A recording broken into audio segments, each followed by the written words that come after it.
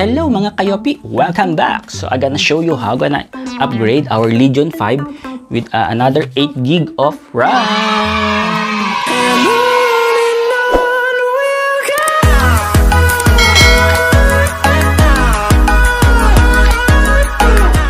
Hello mga kayopi! Welcome back!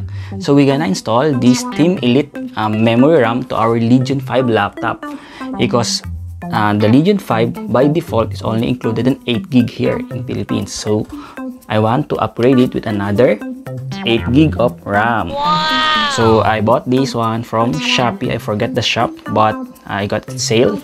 So I got it at less than 2,000 pesos. But I think the usual price for this one outside is 2,000 and up. But since I get some coins and some sale thing, so it's less than 2,000. So let's install this. So first, let's flip our laptop. So we put some cloth para hindi siya magasgasan. So yan. And we just need to remove the 11 screw. So 1, 2, 3, 4, 5, 6, 7, 8, 9, 10, 11. So yan. This is screw mahahaba yung nasa likod. So yan. Tanggalin lang natin.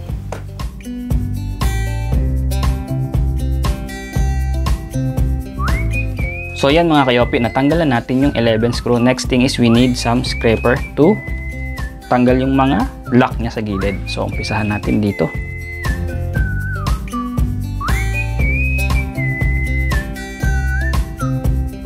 So gamit lang tayo ng pang scrap sa plastic. So yan. So yan, natanggal na natin yung panel. So yung next thing na kailangan natin gawin is remove the battery. Ito yung battery niya. So, remove lang natin. So, ayan. Always remove, unplug first para hindi mag-short circuit or anything. Tanggalan natin yung battery. Next is ito.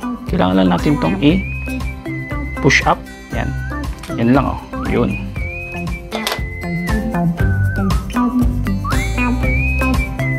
Yan yung ating RAM. Lagyan ngayon natin ng Elite. As long as pareho yung frequency niya. Team group, Team Elite. So, yan. Ganda oh. Black. Lifetime warranty pa. Kalagay. So, madali lang naman to. I-slide yung ganyan. Yan oh. Slide nyo. Then, push down. Maglalak na siya. Then, let's return. So, nakabit na natin ang memory RAM. So yan, nakabit na natin yung memory RAM. So next is return the battery. Diba? So slide lang yan. Kabit na uli yung battery. So yan mga kayopi. Nakabit na natin yung RAM. We will just return it again. So madali lang naman ito i-return. Yan, balik nyo lang ganyan. Tapos maglalak yung mga clip. So press nyo lang firmly. Siyempre, ingatan nyo lang baka mapasobra, nabasag. So yan mga kayopi, nabalik na natin. Ang next natin gagawin is i-screw lang and we will try it out.